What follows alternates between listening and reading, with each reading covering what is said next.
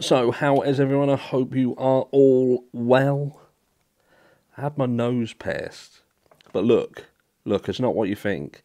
For those of you who have been around the channel a while, you'll remember the ear situation, the tragus piercing. Now, Hayden wanted to have his ear pierced, and I thought, you know what, he was a bit skittish about it. He thought, is it going to hurt? So I said, look, I'll go with you and I'll have something pierced, just to show you that it's all right, because that's what you do, isn't it?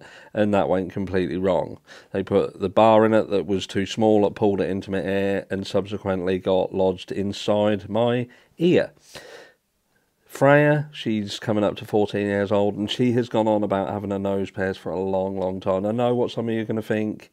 You can't do that. She's too... Look, she's 14 years old. She can make up her own decision on what she wants. It's not up to us to dictate certain things. You know, we make sure that she is safe, she is fed, she is well educated, she has good manners, all of that sort of stuff. But if she wants to have her nose pierced and it's not dangerous to her, look, then she's going to get it done. But she was worried that it might hurt. So what did I go and do?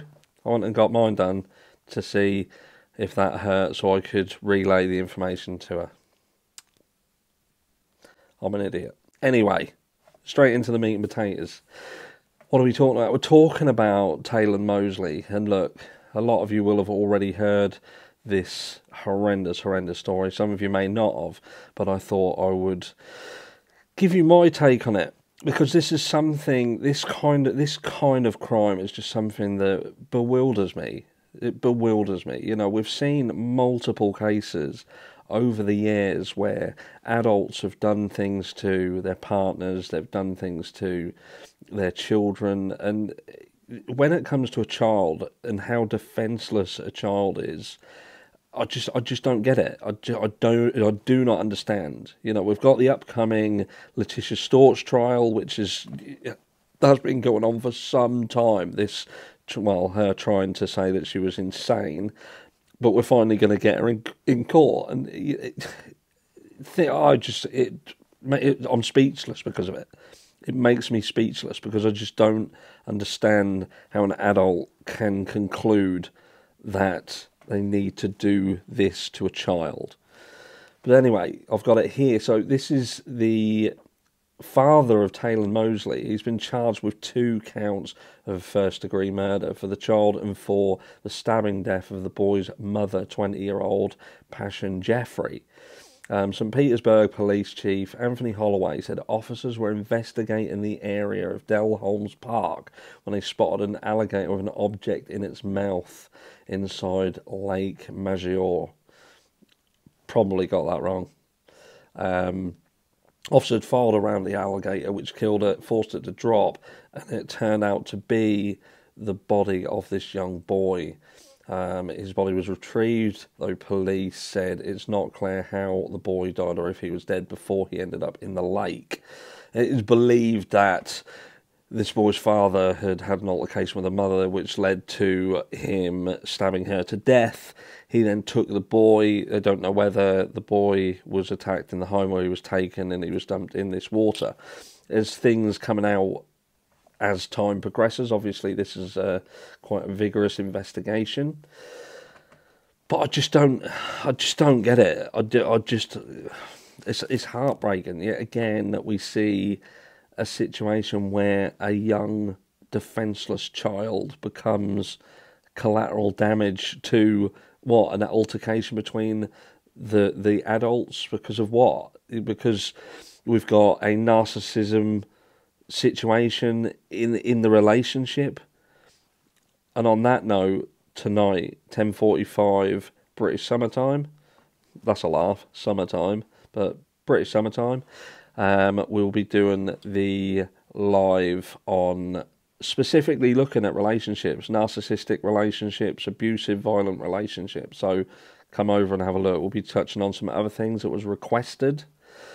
But like I say, with this, is this what we're seeing here? Is this an issue between the adults? Is this a jealousy? Is this some form of altercation over their relationship that's then fallen onto the child?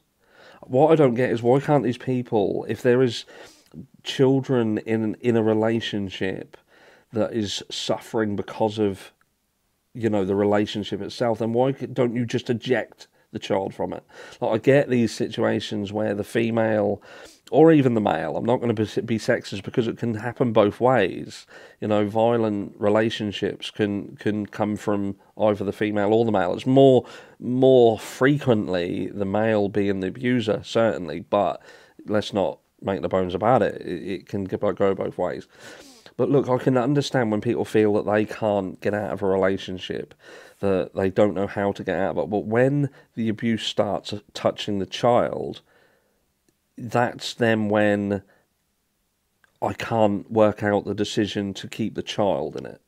Or is it just that the person is so oblivious to what is going on that when they see the child being affected, they don't see it, they're blind to it? And that's something that we're going to touch on, like I say, later. But yeah, this little boy, they found him, he was missing, there's a vigorous search, and they have sadly found him in that manner. And I just don't get it. I genuinely don't get it. This is the world that we live in. We've currently got other cases where other children are still missing. We've got Oakley Carlson. Where's Oakley Carlson? You know, her ex-cop father and her druggy mum. The other children have been taken into custody because of narcotics, and they won't talk. Harmony Montgomery, not that long ago, she'd been missing for over 2 years, and it turns out that the father had obviously murdered his child. We've got Michael Vaughan, who is missing, Summer Wells, who is missing, and the many, many hundreds more. These are just the ones that have become viral on social media and caught our attention. But there's far too many. There's far too many. We do have good news in the fact that the couple who were on the 15 most wanted list have been detained in Mexico. They have been charged with both murder and child trafficking charges. There's been an ongoing battle to try and get them. I will cover that a bit more in depth on another video, but I'm sure some of you have seen that. But no, they have been arrested. But that's me. Let me know down below what you think. What is this? Just the new normality? Is this just something that we have to put up with now, where children are just going to consistently be fallout to violent relationships, narcissistic relationships, and there's nothing that can be done about it? Let me know down below, and I'll catch you all in the next one.